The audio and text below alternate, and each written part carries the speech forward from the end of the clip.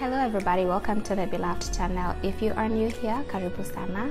If you are a returning subscriber, thank you so much. Thank you for the support, thank you for the comments, thank you for sharing, and thank you pretty much for supporting this channel. I truly appreciate it. And today I just want us to have a quick discussion in regards to availing ourselves unto the Lord. You know, I was just thinking about the story of Abraham, how actually not the story of Abraham, but the story of Sodom and Gomorrah, how God sent his angels to check out what was going on in there, what was going on in those cities, and he found they were really wicked, and he decided to destroy them.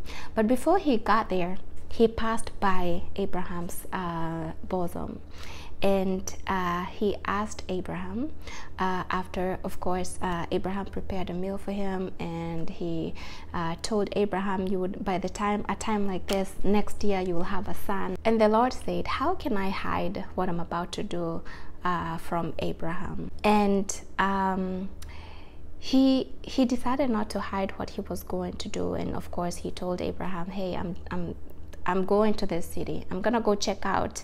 I've heard that watu ni wabaya, wamefanya tabia mbaya. I just want to go make sure that what I have heard is true, because if it is true, then ninawamaliza wote, I'm gonna destroy them all.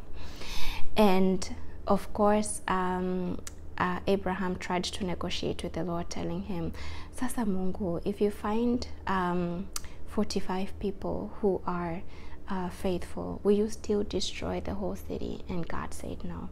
And he went down the list, numbering, asking God, if you find 30 people, will you still destroy the city? And God said no. He went all the way to 10 people, and God said no. If I find 10 faithful people, I'm not gonna destroy the city. And this got me thinking, Sodom and Gomorrah, those must have been big cities, not just a small city. You understand? Like, it's not like a small rural city somewhere. This must have been big cities, right? And God was only looking for 10 people, only 10 people, faithful people who would stand in the gap for him, faithful people for him not to destroy the cities.